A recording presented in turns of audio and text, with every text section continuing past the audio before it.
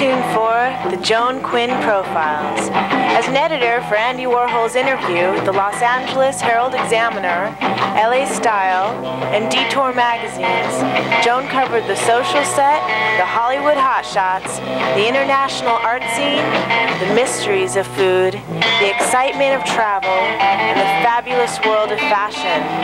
Joan continues to find creative people on the cutting edge who make things happen. Here's Joan Quinn. Hello, I'm Joan Quinn, and welcome to the Joan Quinn Profiles. In the studio is artist Michael Napper and author Elizabeth Cosin. Painter Michael Napper was born and raised in Pasadena. In his quest for art, he lived in San Francisco and Santa Barbara before settling in Los Angeles. In the 70s, Michael was a performance artist before he got into the visual arts. Michael, what did you do as a performance artist, and how did it influence your move? Well, I started out, I came across in an art magazine a performance that Joseph Beuys did, where he lived in inside a cage that was inside a gallery with a wolf, a coyote, for the length of 1 week. And I didn't understand what it was about or anything, but it just had this real poignant, mystical quality about it. And so I became interested in doing performance, and having had no formal training, but other than just reading about different actions that Alan Capro had done, and even going back to the Cabaret Voltaire in Berlin in the 30s. I sort of just did my own research and started to try to do my own work out on the streets. It was more sort of guerrilla theater, actions, sometimes not letting anybody know that they were going to occur, but just doing them. In San Francisco, were you? It was mostly Santa Barbara. Well, because didn't they start doing that in San Francisco with the pantomime groups and different... Yeah, I think it was I mean, the early stuff happened in New York. Jim Dine, the painter, actually did some performances in the 60s. And Alan Capro, who was also a visual artist. Right. But you couldn't actually go to school to learn performance art anyway, could you? No. In fact, I got into an argument one time with Eleanor Anton, who was a performance artist, and I was down in San Diego, and I had met her, and I knew that she was going to be teaching a class in performance art. And it wasn't a history of performance art, but it was actually a studio class. And I just, that didn't make any sense to me. I was going to say, then it turns out to be planned. And I think performance art is not a planned thing. If you're doing it in the streets, maybe if you're doing performance art on stage, which turns out to be acting then, doesn't it? Yeah, I mean, I think that's where it crosses over into theater then. Performance art is by, I think, its very essence, it's got to be something that is teetering on the edge of something that is, you know, dangerous or not necessarily in a physical sense. Not expected, really. Yeah, that was the beauty of it for me. When you were doing that work, I know you kept a lot of diaries. I have a couple of your diaries on the table on the set right now. Did those actually depict some of the performance art? It started out as just documenting and as notebooks for them. These are later, after I'd stopped doing performance. And they just are composed of everything, photography, drawing, writing, clippings. Give us a little run through with that. You can see it on this is just, this is from 1994, I believe. It was after I'd come back from India for 3 months. So my head was just really spinning with a lot of different images and photographs that I'd had. A lot of the material in the books is found material on the streets, in magazines. So they're really collages, and then is it poetic or is it just essay form? Well, you know, it varies. They've gotten a lot more visual over the years, and a lot more where I just use them for ideas for paintings that I'm working on currently. I see. At this time I wasn't doing as much painting, so the artistic energy that I had went directly into the books. Well, have you considered the archival being of these books? Yeah, I mean, you know, eventually they're going to go back to dust like everything else, but they hold up pretty well. I've been keeping them for over 20 years. Oh, you have? And the earliest ones are still, they're hanging on, as long as I don't, you know, travel around too much with them. And have you ever thought of showing them? How do you think you would show them? I had them in a show, 2 or 3 shows back. I had we found this old Victorian medicine cabinet, and we propped them up in there to different open pages, and they looked really beautiful in there. It's these kind of artifacts, specimens of sorts. So, but they couldn't be moved. You just have them. Yeah, pretty much. I mean, and people wanted to look through them, and did you let people look through them? You know, I have, and I did early on at the opening, but then it got too crowded, and it was just, you know, it got too dangerous for the books. You have another book also that you brought. Is this more or less the same idea or at a different time of your life? Yeah, this is an ongoing one. Some of the diaries are just specifically this year, 94, 95, 96. This is a larger book, and it's ongoing. And I'm just using it currently to put different ideas for drawings and paintings in, and work out different ideas. So we have 2 of your paintings on the set. With this, actually, this page that you just turned to, it gives me a feeling of something of the work behind us. Is it more or less? Yeah, this of all the pages right now in this one is more of a complete study for a future painting, even though it looks very messy to my mind. But it's you know, it's got a lot of layers in there. It's got fragments of letters and words. So when we go from the study, from the diary, then we come to something like this, like one of the paintings behind us. Tell us about this. Yeah, well, it completely changes. I mean, I don't do studies that I will then basically transfer, but it's just working out ideas and concepts and a series of layers and what works. So tell us about the one behind you, BR. Does it stand for something? Well, this is called The Dark Era of Flight. And it's about birds, basically, but it's about the real fragile nature of birds and flight, but also metaphorically flight in the sense of leaving something, loss. I think that there's a real fragile quality to the line in it that speaks of, you know, something disappearing. Has this been exhibited somewhere? Yes, these are actually both in a show right now at Michael Filona's architectural studio. Let's talk about this one too, as long as we're talking about these 2 great paintings you've brought. And what kind of media? It's acrylic and oil and charcoal. And both these canvases, the way I've been working the last year or so is to actually use drop cloths that I have previously used as drop cloths, but cut them out and stretch them on canvas and then start painting on them for the next paintings. Oh, that's so fabulous. It's a continual thread of kind of a history. That's great. So are they canvas or are they more of a heavy fabric? They're canvas, yeah. So I buy canvas and then I just drop it on the studio floor, and I wait till it has a certain amount of history built up into it, and then stretch it around and then start working with it. The work seems more of collage, of found objects, of the past, transported into something very contemporary. Yeah, I think it's got kind of an alchemical quality to it, where it's, you know, transforming certain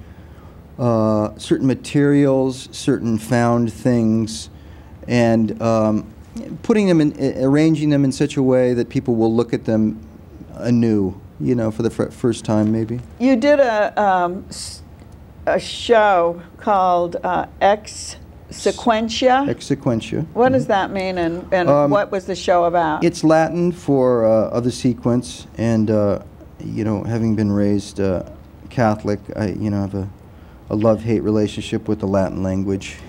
But do we have any Latin here? Not in either one of these. No. But just existentia. It'll be showing up. Ex Sequentia. Ex Sequentia, and it's just it means of a series. And so because I had some diaries in that show, which are very serial and ongoing, and I was doing paintings at that time that hung one on top of each other, like a calendar. But layered again. Yeah, You're very again, into layers. This, yeah, I like layers and sort of, you know, digging down into the layers and letting certain parts of one layer be exposed and overlap into the How do following you hang layer. something like that? It's hung on a rod, and it's like a deep calendar. rod? Oh yeah. Yeah, it's like a, you know, a rod, and then it hangs, and they kind of overlap. You can see the edges coming through, and then there's one that is called Four Seasons, which is very large, and each one is 4 drawings hanging on one top of each other, but each one is a season: winter, spring, summer, Fabulous. fall. You've used a lot of materials now, but just before we leave, in the future, are there any kinds of materials you want to experiment with? No, not, you know, I use a lot of different things. You know, I'll throw dirt or cement onto the canvas and then scrape it down to get a certain quality, But texture. is this all done just kind of extemporaneously rather than thought out? Yeah, I mean, when you're sort of when I'm working, there's a certain flow of things going, and I like to let chance, the element of chance into it. So it's, you know, sometimes it's just a matter of like, oh, this is nearby when I need it, and boom. But will they be on canvas? What Pretty about much. wood? Have you ever worked on wood? I have done some stuff on wood, but I like canvas and I like paper a lot, and trying to push that really traditional medium into something else. Well, before we go, one last question. Have you made any of your own paper? Have you thought about that? I have in the past, and I'm planning to do so in the future. And the show I'm going to be into that's coming up at Gallery Sulip in West Hollywood in March. There may be some work there that's done on handmade paper. They do a lot of, Sulip does a lot of handmade paper Yeah, things. that's why I really like that gallery, because they have a lot of a real respect and love for the material of paper. That's an interesting time now to use that paper to show at their gallery. Well, we'll see you. We'll see you in your show. We thank you for coming and being Joan. with us. And don't go away. When we leave Michael Napper, we will be back with Elizabeth Cosin.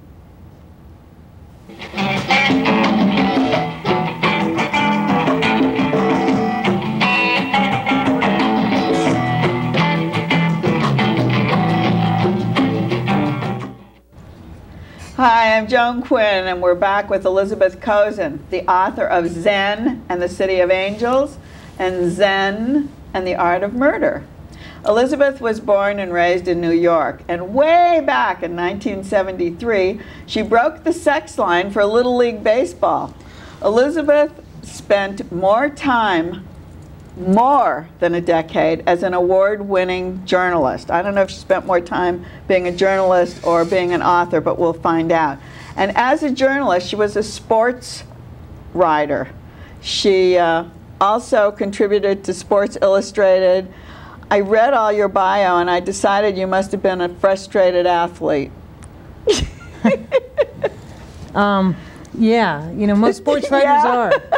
Most sports writers are. I think they are, especially men. But I didn't know you were a Little League Baseball player, so. But I never wanted to be a sports writer. It just sort of fell into it. How did that happen? I was an investigative reporter, and I was out of work for a few months. I was sick, and I had taken a new job with the Washington Times in D.C., covering. You know, I think this business of retail. You know, I investigating that. Right. Well, it was more like just the Toy Fair, Bloomingdale's, you know, that kind of thing. And when I was in the hospital, the sports editor was a really nice guy, and he called me all the time, and we got to talking. And when I got back to work, he called me up and said, "We want you to take a job covering Maryland, the University of Maryland, football, men's football and basketball," simply because they needed someone who had you know, some hard news experience. So that's how it started. Was it easier to be a sports writer than an investigative writer? Much harder, much harder. Why was it? Sports writers not only have to know about what you're writing about, but you also have to be a good writer. And at the time I wasn't. And I thought I was, but I wasn't. I really learned over time how to be a better, you you know, how to be a better writer. The first 6 months was absolute hell. So it was much harder being a sports writer. Much, much harder. At least investigative work, you've got the facts, right? Yeah, and you could take more time to do it, and there wasn't a lot of pressure to get the story the next day. A lot of what I worked on, I worked for a weekly in Northern Virginia, and a lot of what we worked on, we took weeks and weeks, sometimes months. Investigating. Yeah. I see, but then sports, you have to know what's happening the next day. Exactly. Though you can say something today that's totally true, and tomorrow it could be totally, you could change your mind, and you'd still, in sports, you could get away with a lot more. But I was the society editor at the Herald Examiner, and of course I had to report the next day because it gets to be, it's dead news. Nobody wants to hear about it much later. But it seemed like it was much easier to me to do that. It seems like sports and fashion, you have to come up with a new idea every time, because who wants to read about the same old things in fashion or the same things happening in sports? They threw the ball, they got him out, he slid into first. What do you do? Well, the great thing about sports is that there's within the sports, there's always great stories to tell, and I always looked for those. You know, you look for the moment when the game changes, or you look for something in a player over a series of games, and those are the stories I love to write.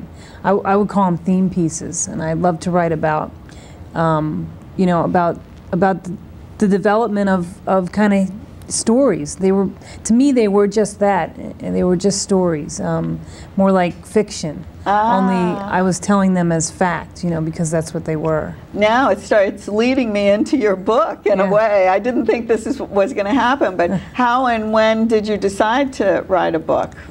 I had always wanted to write. I thought I wanted to write for film or direct or something, and I wrote it as a joke. I hung out at a bar in Santa Monica called Father's Office, and someone had written us, you know, a short story that was kind of like a detective novelish kind of thing, and we talked about it. I said, I can do that, no problem. And I wrote, you know, I started writing a draft, and the first draft was really horribly awful.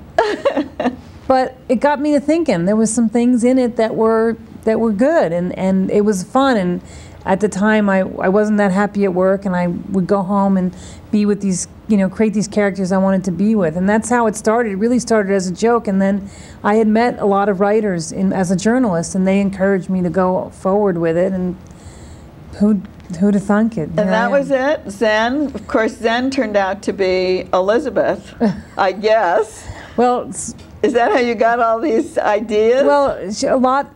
The character Zen is a female detective based in Santa Monica, and yes, roughly based on myself, because I know myself better than anyone. But and also detective work, investigative journalism. Yeah, I did a little bit of that. I remember when I was investigative reporter, I would work with a couple of, you know, private detectives just to see what they would do and stuff. But I find I use very, very little of that in the books. Oh, you do? Yeah, I find it's just more about. They're really detective novels. That's the structure, if you will, of what I've written. But to me, they're just stories, you know, of really interesting characters, I hope. And I'm more after sort of how they develop, more than what the mystery is, and you know. Oh, you're really more interested in the character. Yeah. Well, but then I guess you're more interested in Zen, who really depicts a lot of what you've done. Well, she's an interesting character.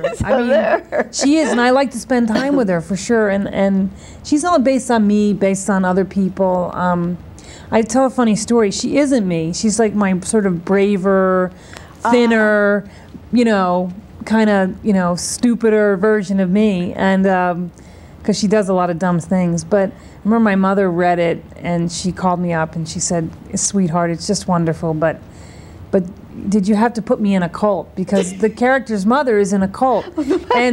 And I said, "Mom, it's not me," you know. But yeah, I've gotten that response. She thought it too. She felt the same way. My friends always say I can't read it without thinking of you. But hopefully over time. But a lot of the same situations happen to Zen that have happened to you, like the loss of a lung. Yeah, we have similar characteristics. I mean, I lost a lung in 1990 to lung cancer. Were you a heavy smoker? No, I didn't smoke book at all. I was thinking that as a sports writer, this is my own imagination putting something into your character. As a sports writer and being in the room all the time and being in the composing room like we used to work, that people would be smoking around you all the time. I actually became a sports writer after I got sick. In fact, getting sick was a sort of life-changing moment. I mean, really? I think of myself now as a 2-lung person, as a 1-lung person, because my life totally changed since then. And I initially was given 5 years to live, and they weren't sure if they could operate, and it was about a month there where we didn't know what was going on, and it was really scary, but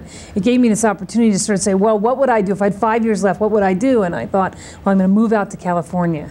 I don't know why I was thinking that. From but Washington. I did. Right. I mean, from the East. Right. I was on the East Coast, and I'd never been out there, and I finally got a chance, not till 2 years later, I'd gotten a chance to cover the Rose Bowl. And when I came out here, I knew this was where I wanted to be, and within about 6 months, I was out here. And the California sunshine healed you completely. Yeah. Well, I was pretty healed before then, but we want to take credit. Right? Yeah.